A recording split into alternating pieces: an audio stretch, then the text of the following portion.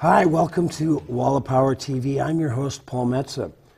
We have a great guest in the studio tonight. My friend Terry Katzman has been involved in various levels of the Twin Cities music scene since the late 1970s. Tonight we're here to talk about a great new project that just came out called Husker Do, Savage Young Do.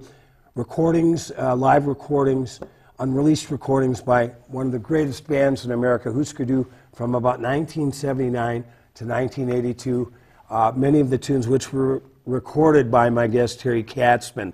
We have a lot to talk about, so we're going to just jump right into it. Now, you were, working closely with the band. You had really three disparate personalities, all strong personalities that always didn't get along. Did you ever have to bring a little salve and ointment to those relationships? You know, usually though, that was or did above. You run like hell and stay away from yeah. it? I mean, that was above my head. I could tell sometimes if they weren't occasionally not getting along, but not in those days because it was a combined spirit. Everybody was working for the same goal, but all for one and one for all, right? In some of the older shows, I would just, if there was a particularly intense show, I wouldn't even go near them for a while after they were done. You know, they'd just all be sitting downstairs fuming, or just exhausted. So I'd just leave them alone for a while. Right. Come That's back. how seriously they took it. Oh yeah, very seriously.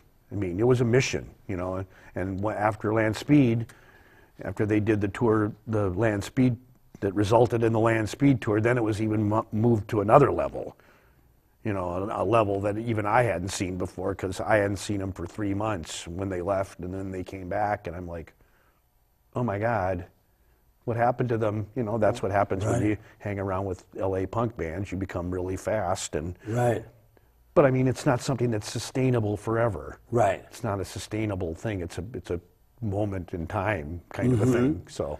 What did you do much sound for them on the road? Hardly at all. I mean, usually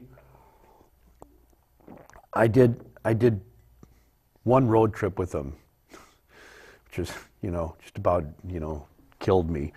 Tell us the story. Well, we went I went to Chicago, Madison, and Milwaukee. Was it Chicago, Madison, and Milwaukee? Yeah, one time in 80, where they played this club called the Oz in Chicago, which is where I met, and it was significant. This was March of 80, because this was the first time that the Black Flag people had saw them, and so we went to a party across town after they played. This is also where we first got, in touch with a lot of the Chicago bands that would help them out, the Effigies, Naked Ray Gun, Da, all those bands, and that warmed them up. So that was a trip. That was a trip that was. I knew that I wasn't really meant for the road. I had the store and stuff. Right. There was just no way.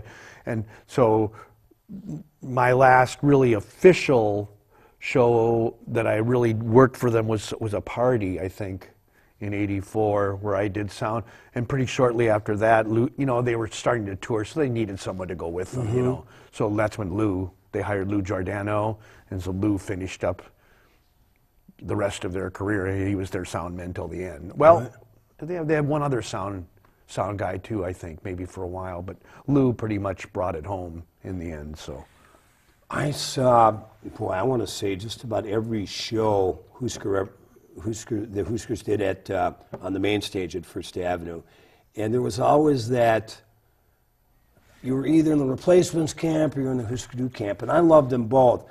But truthfully, from what I saw, from a musician perspective, you could always count on Mold & Company to, always be at the top of their game. The replacements was a little more dicey. But with this, at least in the public, there was always these two camps. How do you think it was really there between the bands? Did they have competition? Well, I think it was friendly competition, but most people don't realize, they played shows together. Right. They played 2 or 3, 4 entry shows together where one time they'd switch off. They even did it one thing once where they played 4 sets. They each played like Huskers played, replacements played, Huskers played, replacements played. There was one of those type of things. So, yeah, I mean, obviously there was some competition. I think, you know, with the kind of the twin tone episode with the twin tone story with replacements and Husker's story with Reflex, which is now well known because the first single was basically a sort of giving the middle finger to twin tone. Right. You know, so that's what Reflex meant. Reflex was a reflex against twin tone not putting out the Statues single. But it all worked out for the best. They weren't a twin tone type band. Right. You know, there was no one really there that would support them. I was the one that supported them, but I didn't really work for twin tone. Mm-hmm. So, you know, I didn't discover Husker Du. I just went along for the ride. So. And it was a hell of a ride. Yeah. Oh, yeah. And it's still going in some ways. So. We've got Terry Katzman on for the whole show on Wall of Power TV tonight. I'm your host, Paul Metsa. We'll be back after these messages. I want you to meet Two Gingers Irish Whiskey. I'm Kieran and I'm Irish, so I tend to like a challenge. Why not? I wanted a whiskey to help find me out what's out there. Like what's really out there. And I found the oldest distillery in Ireland with a water wheel and awards for its small family of whiskies in the middle of Ireland. As I've always seen it, you can't win the lottery unless you buy a ticket. So try it. The investment is small and the flavor is big. It's perfect for drinking neat. Its character holds up, like the Irish, when the bastards try to get you down. Two Gingers Irish Whiskey. Distilled twice for more character, time for more flavor, and less of the old burn. Nolite bastardes carborundum. Don't let the bastards get you down. Welcome back to Wall of Power TV. I'm your host, Paul Metsa. My guest and my good friend, Terry Katzman. We've been talking about Husker Du, the rise of Husker Du, and we got up to Reflex Records. Mm-hmm. Let's talk about how long that label, the band's label, existed before SST and Greg Ginn. Well, the Reflex label per se lasted from 80 to 85. So it was originally set up to record, so they would have a label to record on and put a single out so they could take something to sell with them. That was the most basic. After we did that, we decided we wanted to showcase some local bands too as releases. That's what led to our Barefoot and Pregnant and Kitten compilations, which were like punk rock compilations. Mm-hmm. One was recorded live at Goofy's Upper Deck, and the other one was sort of amalgamation of demos that we received from a lot of the bands that played with Husker then. Right. You know, Rifle Sport, Man-Sized Action, you know, Idle Threat. So a lot of the Upper Deck contingent. So that's how, and then it sort of started growing more and more because I started working with Man-Sized Action. Bob had produced their first record, and I produced the second one, and went on to work with Rifle Sport, and Bob had his interest with a band called Articles of Faith, a Chicago band. So, and we worked with another band called Ground Zero, put out 2 records with under their name. And the last actual release was a Minutemen single in '85 called the Tour Spiel EP, which was sort of a favor to Mike Watt,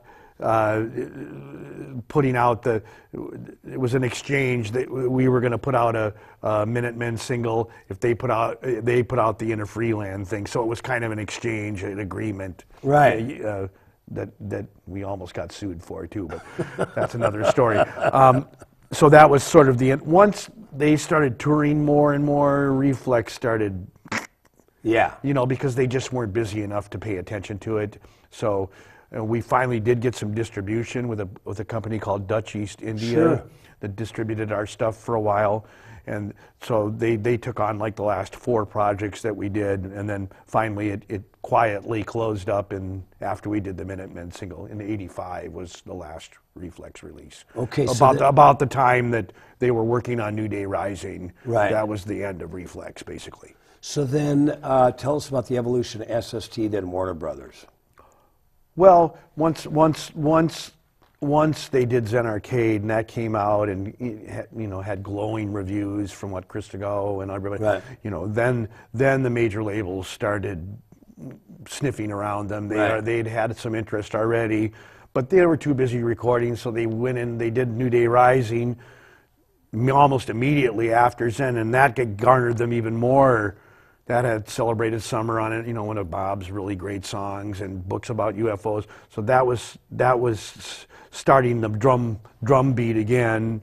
And then as they were going to record Flip Your Wig, they had already had an offer from Warner's, but they wanted to give SST the last record.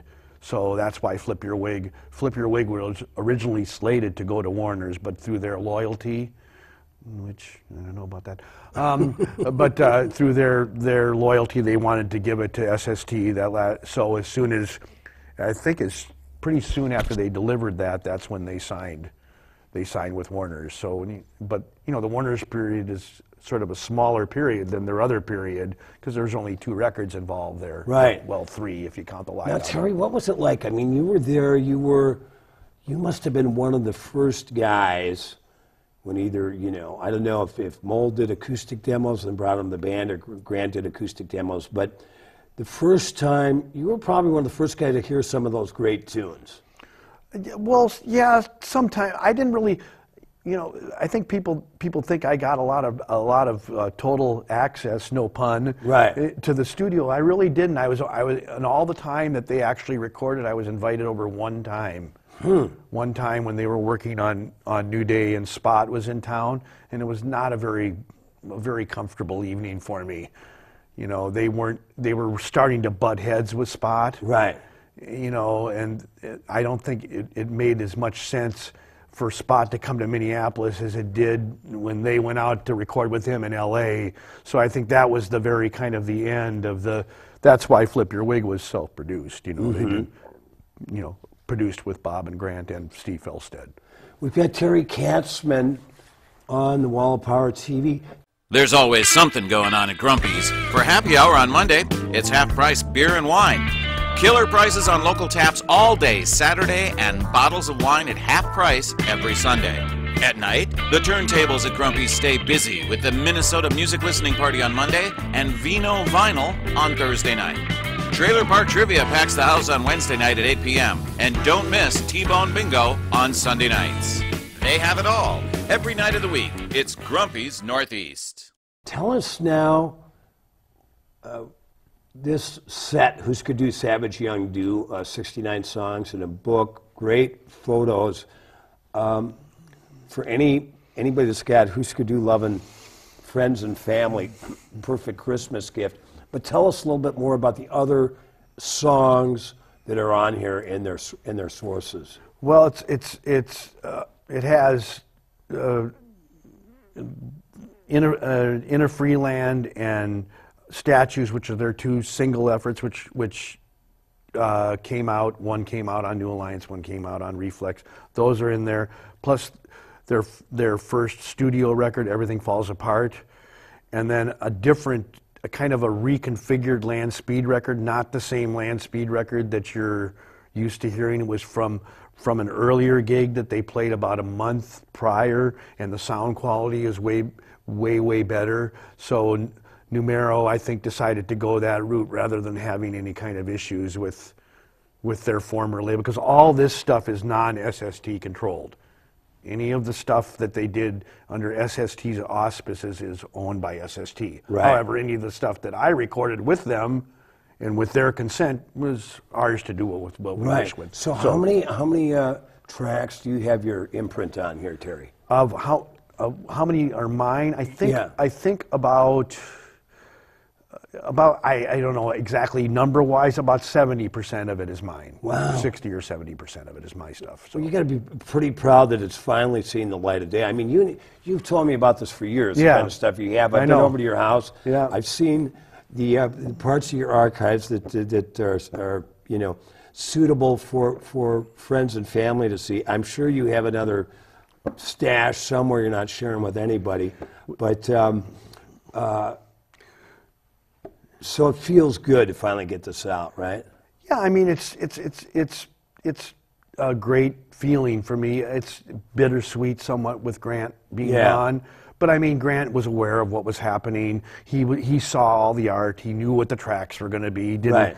Didn't live long enough to see the physical product. He missed it by a few weeks. But Wow. again, that makes it bittersweet, but it also makes it more special as well. Yeah. That it is out now, because we've been laboring over this thing for way, way too long. Right. Really should have, to be honest, it should have come out like 6 years ago, 5 or 6 years ago. It's just, things got complicated, and whenever there's legal issues, you have to wade through those, and I had to have representation. Right. Because, the band was being represented by somebody, but I needed to be represented by someone too that knew how to handle these things, because I was in way over my head. Yeah. So that's why I needed help, and Pete Jesperson referred me to a pretty sharp guy in California, David Lesoff. So that's who I've been using. So I've just the later negotiations, if someone has a question, I just say, call David, and then let me know what you're going to do. Right. I tried to stay out of it as much as possible. I didn't want to have any missteps or take any chances that it was going to be another 3 years before it came out. Right. So I just kept my mouth shut. Right. Well, hard for you to do. Yeah, especially for me, and especially when it comes to them. Too, Yeah, sure. So I really had to just say, and then I've talked to you about it and other people. Yeah, it's coming out. It's coming out. Well, when? I mean, this didn't really become official till almost a year ago right now. I mean, that's when Bob finally inked his side of the agreement. So once November of last year rolled around, then things started to really move into high gear, and that's when I submitted all my, they have 75 shows in their, they have all my Husker tapes. Wow. Which have never really left my house in all these years. So I'm like, I want to make arrangements to get those back at some point. But I mean, that was the agreement. They wanted to see a full scope of what I had, and so they had the final choice in what was being chosen. I couldn't choose what, even if it was my stuff, they chose. I directed them down a few roads that I think, so they didn't forget a couple things that I insisted that they really had to use, but it was basically their choice of what they wanted to use. Who did the liner notes? Her name is Erica Osman, I believe is her name. She did a really great job. I mean, for someone who wasn't here, who really had no prior knowledge, or maybe she did, of the band, she did an amazing job. And I wrote some notes too that they sort of chopped up and spread throughout the package, just technical notes basically, and reference notes up to what shows were connected to this performance and where it lodged in the timeline. Right. So, well, Terry Katzman, we could, have a whole other show about your post-Husker Du life at Garage Door Records, your own label, and things like that. We'll do that in another show. A couple more things I want to ask you. You look back, and we're about the same age. We pretty much came of age in the same time. You and your style of music, me and my style of music. There was a lot of crossover of people like us that love all kinds of music. oh sure. And you look back, just on our last show, we had Chris Reimensteiner with his great First Avenue book. We've got Andrea Swenson coming on with her history of funk and soul in the Twin Cities. Jim Walsh's book with Prince. John Bream's book. There's just such a plethora of information in that time, especially the 80s in Minneapolis, which was really ground zero in really the early to mid to late part of the 80s with Husker Du, the Replacements, and Prince, of course. Did you feel it at the time, or did it just kind of seem like, were we taking it for granted at how good the scene was? Of course. Doesn't everyone? Yeah. I mean, no, you really, I mean, you don't really think about it until it's not there anymore. Right. And then you realize, geez, I went through all this. I mean, I think about it sometimes. I went through all this stuff, and I think some people think it was maybe a skill. It was just in the right place at the right time back then. I mean, if you were going to get hired at Orfolk in 1976, I mean, you couldn't get figure a better time. Right. You know, 2 months before the Sex Pistols single came out or whatever. I mean, it was, you know. So, but yeah, preordained in a way, kind of, right? Well, yeah. I mean, I think about it, but you don't. I think most people that go through something like that, you only get to have that once. Right. You only get to. It's not something that you can ever go back to, or you can only revisit it here, right. But you can't. Or really, here. Or there, yeah. So I mean, which again makes for the importance of this coming out now, because it really wraps up that whole period, pretty succinctly, I think. So I want to ask you one more thing. I wasn't close friends with him, but I spent enough time to get a feel for the man and the artist who we just lost in this last year. But give us some parting thoughts about Grant Hart, the drummer and great songwriter from Husker Du. I guess he just was one of the warmest, nicest people that I ever knew, and the most fun to be with. Plus just his whole outlook on music and art was unique. I mean, he was sort of a free spirit in that, you know, he wanted to do so many different things. He was always moving. His mind was always moving, whether it was painting or graphic design or playing drums or playing piano or working on his own solo stuff. I mean, it was, you know, a modern man, you know, that's what he was. Modern artist. Yeah, modern, you know, good news for modern man, like his record said. So, you know, so. Yeah, well, that's a beautiful way to remember him. Terry Katzman, I want to tell you, it's an honor to be your friend for years. You've given me a lot of advice over the years. You've listened to my stuff when I've gone in to talk about mixes, records, whatever. You've always been a big supporter of mine, and I want to thank you personally for that. Well, thank you, Paul. It's been great. It's always great knowing you. We always have great time together, and I think we share a lot of similar views on Minneapolis music. So. And if people want to get Husker Du, Savage Young Du, and have you sign it personally, I would suggest they go down to one of my favorite record stores in town, Hi-Fi Heron Records. 1635, yep, Hennepin, right down by the Basilica, and I'd be happy to sign anybody's copy. I'd be more than happy. I'm never too busy for that. So get down to Hi-Fi Heron Sound, get a copy of Husker Du, Savage Young Du. There's a ton of other records down there, including my own. Say hi to Terry once again. What days is that, Terry? I'm down there Tuesdays, Wednesdays, and Fridays. And occasionally you might even see him tag teaming with Steve McClellan. You never know. You never know. That would be Thursday. And anyway, thanks for watching Walla Power TV. This is your host, Paul Metsa. We're here every Saturday night, 8 p.m., and replay at 11:30 p.m. So stick around next week. We'll have another great new show. We'll save you a seat. Thanks for watching. There's always something going on at Grumpy's. For happy hour on Monday, it's half-price beer and wine. Killer prices on local taps all day Saturday, and bottles of wine at half price every Sunday. At night, the turntables at Grumpy's stay busy with the Minnesota Music Listening Party on Monday and Vino Vinyl on Thursday night. Trailer Park Trivia packs the house on Wednesday night at 8 p.m. And don't miss T-Bone Bingo on Sunday nights. They have it all. Every night of the week, it's Grumpy's Northeast.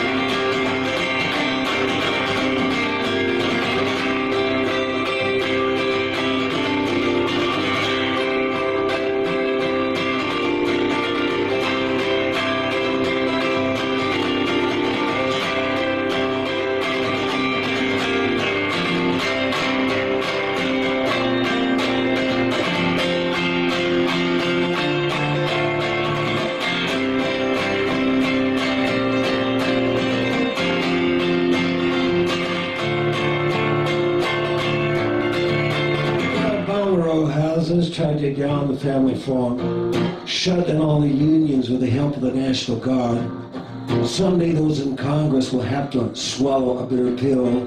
They believe Clarence Thomas, but I still believe they need a heal. Not all poor men are honest, not all rich men are thieves. But the rich man owns the orchard and the poor man rakes the leaves. And as the world goes around, I said, all I want to ask is, Johnny, if the rich man owns the land, why must the poor man pay the taxes? Why does justice go so slow? Slow justice slowly goes. Any color step with white means go. Justice slowly goes. Why did justice go so slow? Slow justice slowly goes. Homie, stop and rich means go. Slow justice slowly goes. Why did justice go so slow? Slow justice slowly goes. Little girl means stop, little boy means go. Slow justice slowly goes, slowly goes, slowly goes.